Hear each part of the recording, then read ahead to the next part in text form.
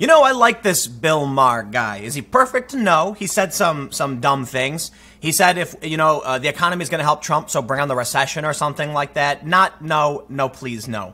But Bill Maher is a liberal who regularly calls out the insanity of, the Democrats are going off the deep end, right? And this is what my video was about yesterday on my main channel, that the unhinged left is becoming mainstream. And this, the story started because I saw this article about a woman who threw I believe it was a milkshake, some kind of drink at Republican Matt Gaetz. Turns out the woman ran as a Democrat against Matt Gaetz. So we're literally at a point where someone runs against Matt Gaetz and then 3 years later throws a drink at a milkshake or something at him. This is the state of, where we're at with the Democrats. Okay, so things have gone crazy. Again, not all Democrats, because clearly someone like Bill Maher represents them in a very high-profile capacity. But he said this, according to Daily Wire. Bill Maher defends Trump merit-based immigration plan. Sounds more normal. He says it sounds more normal Republican. So let's clarify the thing. This here. Did Bill Maher defend Trump's merit-based thing based on saying it sounds more normal Republican? I think if we're being fair, he's saying this is like Republican behavior, a merit-based system. It's kind of a defense, but he was actually railing on Trump, saying that the tariff idea was Trump crazy, and that this sounds more normal. So it's kind of a defense. The real defense came when Bill Maher said, it's kind of like what Canada has. You're not going to convince me that Canada is conservative. No way. So if this is normal Republican and Bill Maher says it sounds like what Canada has, then merit-based immigration doesn't sound bad at all. But there was still someone on his show who pushed back against it. Bill Maher knows, he completely understands what the Democrats need to do in order to win. And he's repeatedly called out the wokeness of the left. So this is kind of like a follow-up on the video I did yesterday for my main channel, in that part of this segment was Bill Maher telling the Democrats to get out of Woke-ville, stop, stand up to Twitter. It was hilarious. He was like, just because Woke Babe 99 is mad at you doesn't mean anyone cares. So let's read a little bit about this, and then I've got some other stories, and I'm going to give you a warning. There's one story I'm going to be talking about that is going to, I'm not trying to be mean, but, well, you've been warned. You've been warned. Once again, Bill Maher of HBO has allowed some sense to spring forth from his usually irreverent mouth by acknowledging President Trump's merit-based immigration system as something worth achieving. Kind of. I think Daily Wire definitely wants to be like, Bill Maher's defending Trump. And it's kind of like, no. It's kind of like a neutral statement. Neutral to positive. I wouldn't say, it wasn't Bill Maher jumping up and down saying Trump's right. They go on to say the political comedian made his surprising statement about the Trump administration's proposed immigration policy during the Overtime segment on YouTube, which follows after his real-time show on HBO. Maher first began by asking his panel of guests if a merit-based immigration system should receive more consideration, not that it would be similar to what Canada has. So that's interesting. I mean, a lot of liberals talk about how great Canada is, right? So if and Canada does. I don't know if you've ever gone to their website. You have to earn points or something. You have to have a certain degree of skills if you want to go to if you want a visa. CNN political analyst Kirsten Powers denounced the proposal for being out of line with the U.S. immigration tradition, which she claims has always been about people just coming to the country with no regard for their merit. This country is based on people coming over here not based on having a PhD or having high-level skills. Even when we say merit-based, it sort of suggests that someone who doesn't have a high education doesn't have merit. I think we need people who are unskilled laborers. We need them just as much as people who are engineers. Now, it is a problem when they do you earn points in I think New Zealand does this too, if you have a college degree. A college degree does not guarantee you actually know what the hell you're talking about. And I think we all kind of understand that. So it's not perfect, but I understand the idea of a merit-based immigration system. Now, it's kind of funny. I'd probably score relatively low on a merit-based system, like if I was trying to go to Canada, because I have no high school diploma. I didn't go to college. However, I think there's certain criteria that would, they recognize things beyond just a degree. But I will push back on Ms. Kirsten Powers. Two things. Just because things have always been this way does not mean they are the right things to do. That's actually a liberal position or a progressive position. She's saying it's out of line with U.S. immigration tradition. I understand when the country was very small, she talks about how I believe her grandparents or her ancestors, whatever, came as coal miners. well, we don't really have that many coal miners anymore. So yes, there needs to be some kind of standard, especially when one of the biggest sectors of our economy is the tech sector. And technology is one of it's a driving force for most developing economies. We're not as interested so much in a strong economy based on us digging dirt out of the ground as we are, how can we make a better piece of technology? Will it get us to the stars? Will it improve our lives? Yes, we need things like coal miners. Don't get me wrong. The point I'm trying to say is there's a reason why we are immigration policy changes. The world changes. Technology develops. So it's absolutely fascinating to me that we're at a point now where it's like the religious zealotry that I grew up with, seeing on the conservative side, is now appearing on the left. Tradition? Is that a joke? Why are you advocating for immigration tradition? Let's talk about how we protect lower class workers. What also ignores is that we got hit by and so the second point, we got hit by a massive economic recession. People in this country, some people have never recovered. Some people's wages haven't gone up. The economy's doing great, but there's still people hurting. And that means we shouldn't just open the floodgates for everybody to come in and displace those who haven't recovered yet. I'm not, and this is not even me doing a strong, like, America first thing. I certainly think asylum seekers should be given their legal course to asylum because saving someone's life is more important than figuring out if someone's going to be able to put their kid in college. I know that sounds a little bit harsh, but they're hard decisions to be made. If you had to choose between, I'm going to make sure that you are going to be able to save money, or, and this person is going to be left out and potentially die, I'd choose to save the life. But we need strong migration systems and laws and closing loopholes to prevent those from exploiting the asylum system.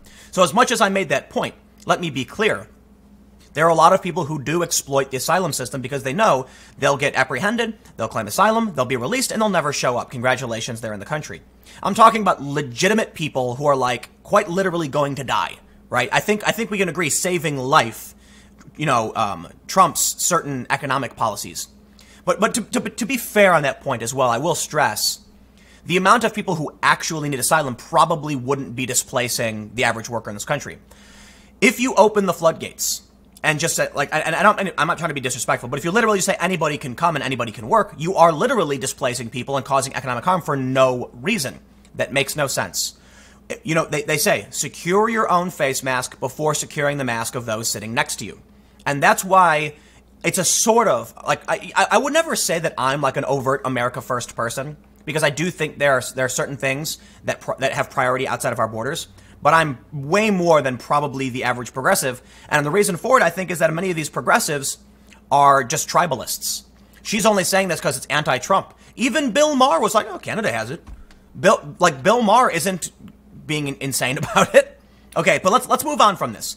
The interesting thing here is that, I think it's fascinating all the time to see Bill Maher he's a normal liberal, and the left has gone nuts.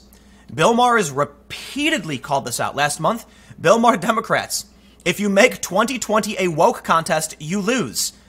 He's right. He's absolutely right. And now you were warned earlier, but I'm going to tell you exactly how. I'm going to tell you exactly why a woke contest will lose. And I want to give you a kind of graphic warning. It's going to put an image in your head that you might not want, but you've been warned. In another story, Lena Dunham poses nude to promote positivity about loving yourself. That's fine. I'm not trying to be disrespectful to Lena Dunham. I didn't say it was a warning because I'm trying to be mean to her about her appearance. It's just that there are some people who might not want to be thinking about something like this. And the reason why I'm bringing this up is that, by all means, I am a left libertarian, right? I am left liberal. So I believe in freedom. I am very anti-authoritarian. I do believe in more... left on the economic spectrum is more cooperative, right is more competitive, so I lean left. But I am very much about freedom. I mean, it's a very difficult position to have, to convince people to work with you on certain issues without a guarantee of, financial exchange. It's complicated. I don't want to get into all that stuff. The point is, you do you. You do you. If you want to post a photo of you naked, more power to you.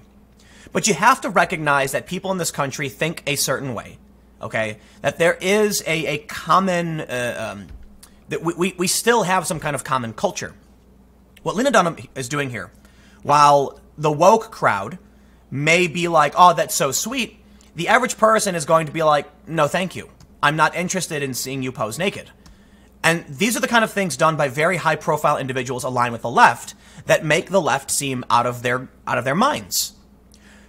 What does Joe Biden say? Something about white man's culture. Joe Biden recently said something like the LGBTQ agenda is like his number one legislative priority. And I'm just like, listen, man, we want to guarantee civil rights for everybody. That's a fact. But first and foremost, can we deal with the economy, foreign policy? Listen, I think it's fine that, and it's actually fantastic that we care about protecting marginalized communities. I'm all for it. But to come out there and do that overt virtue signal, I'm like, do you think that the 90, it's like 98% or whatever of the population, let's just say 95. Let's say, I think it's a really high estimate, but let's say 95% of the population that is like straight, cisgendered, whatever, doesn't really pay attention to politics. You think they're going to be like excited about you coming out and saying this, or are they going to be like, what does that have to do with whether or not my factory is going to reopen? What does that have to do with whether or not I'm going to have health care? Seriously, Joe Biden's priority is LGBTQ rights over health care. That to me sounds insane.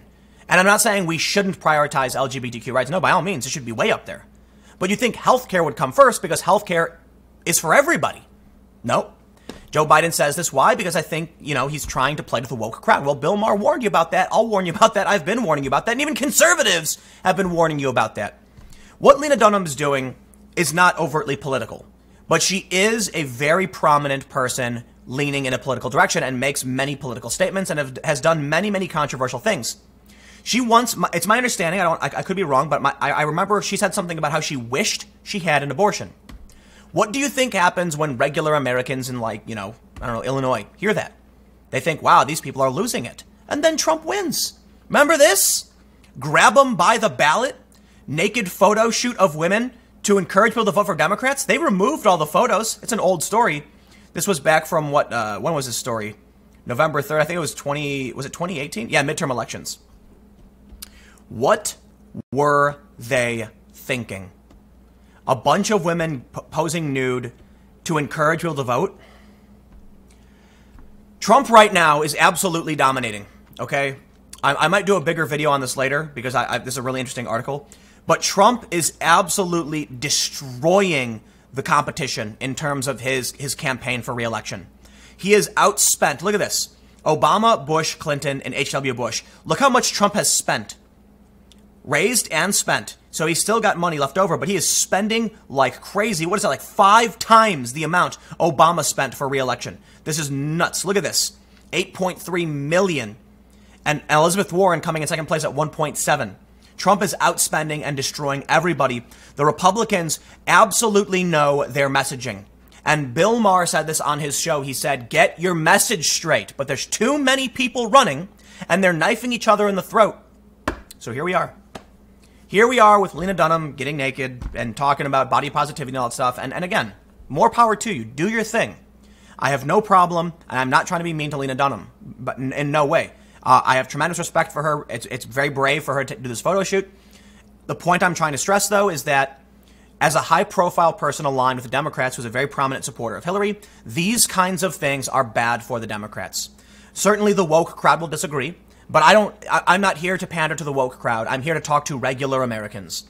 And if there is someone who is an independent, leans a little left, votes Democrat traditionally, maybe switch to Trump, who knows? I mean, you probably get it. You probably completely understand. Hopefully, I guess it's almost kind of pointless to bring up because, yeah, I assume if you're watching me, you get it. You understand exactly why what she does and what these other women are doing is hurting the Democrats. You understand exactly why Bill Maher is right when he says, don't make it a woke contest, you'll lose. They've gone off the deep end. They're chasing after a fringe portion of the population that's like less than 8%, if that. And for some reason, they think it's the majority. And it's going to cost them. So anyway, to wrap this all up, I mean, the premise is Bill Maher has repeatedly defended Trump. I find it absolutely fascinating when he does this. And I'm actually curious on what you all think about the merit-based immigration plan, because I don't really see anything wrong with it. Whether or not the Democrats want to oppose it or challenge it, I'm flabbergasted that on the panel, the tradition was the argument she used. I'm not a traditionalist.